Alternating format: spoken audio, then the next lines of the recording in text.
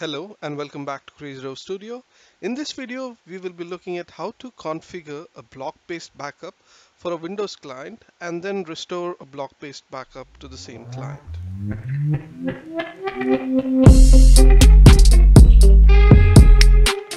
Configuration of a block-based backup for a Windows server is pretty simple. It is straightforward and is similar to how a normal file system backup configuration is done, but just with an additional configuration on the block-based backup itself.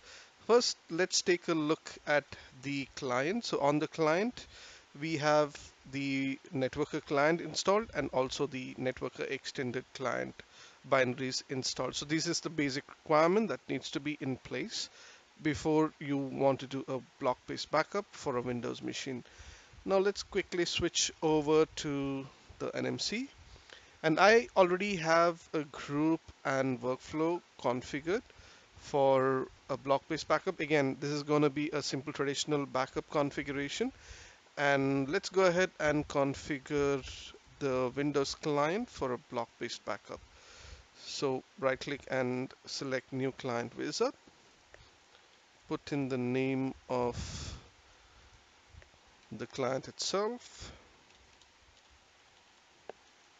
So it's going to be a type traditional.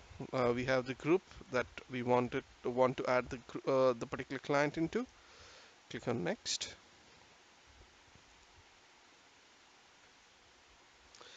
So we have file system and no module installed there. So next here as well.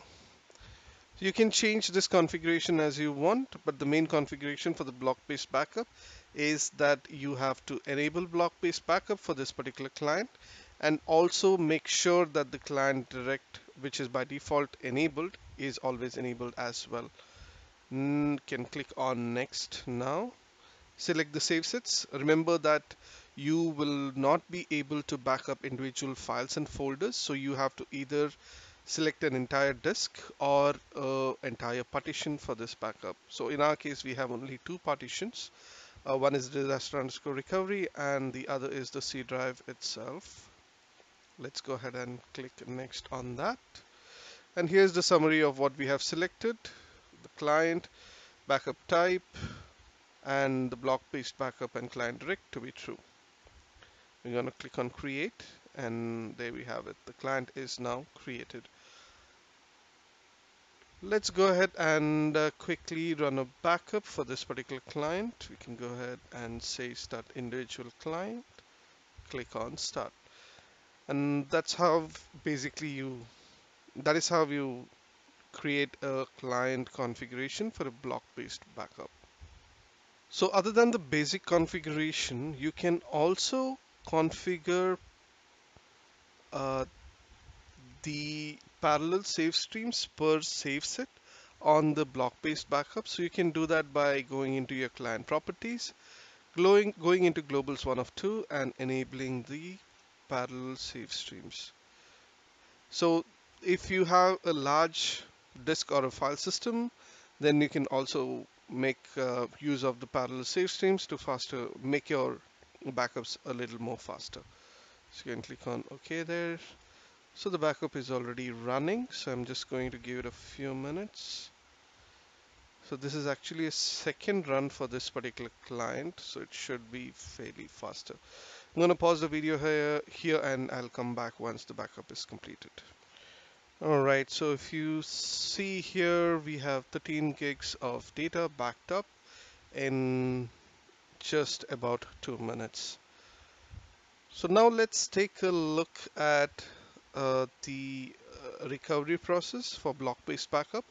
So again, the recovery process is very similar to how you do the rest of the file system restore for a normal backup.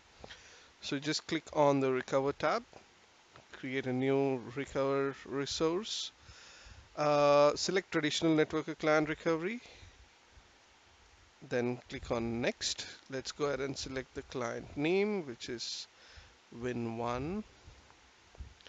We have all the configuration set up. So select a destination server if it is the same or some other server. So I'm going to select the same server for this test.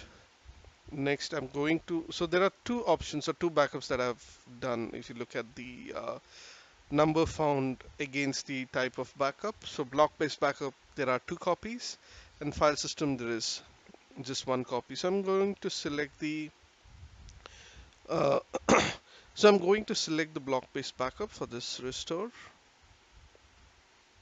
Click on next. So again, I have two options here. One is image level recovery, and the other is a file level recovery. So an image level recovery is nothing but recovering the entire partition or volume or mount point.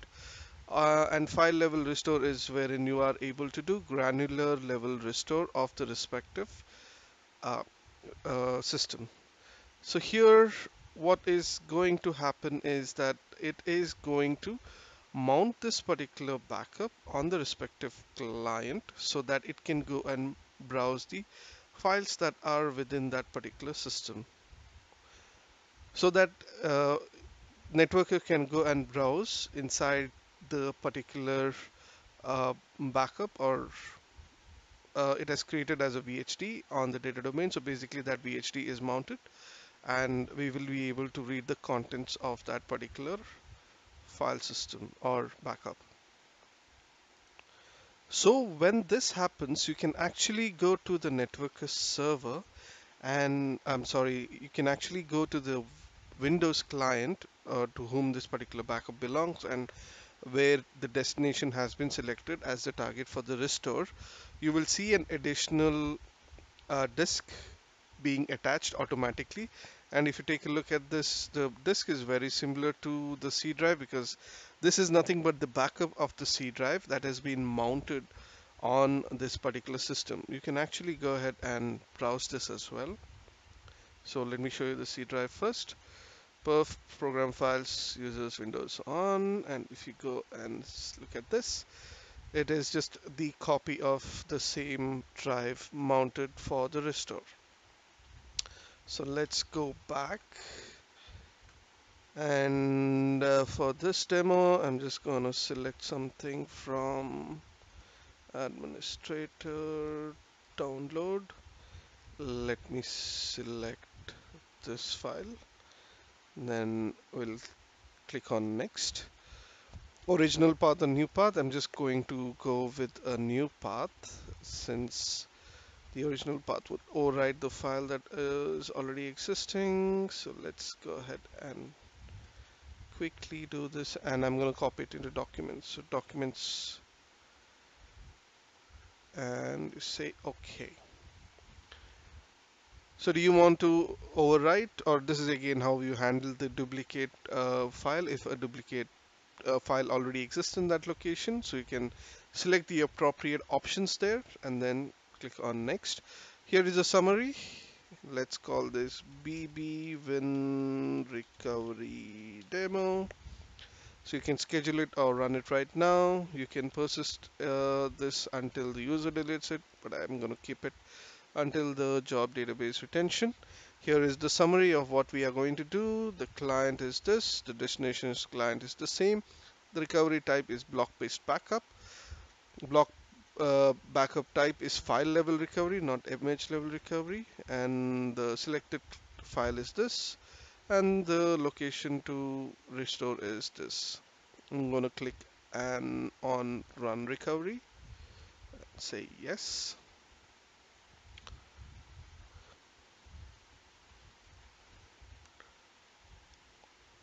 So as you can see, the recovery has begun.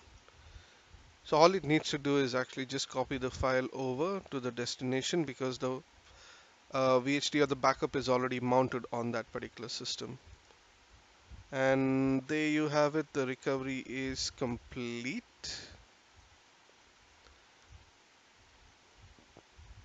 It's doing a cleanup, which means that it is unmounting that particular backup. Click on finish.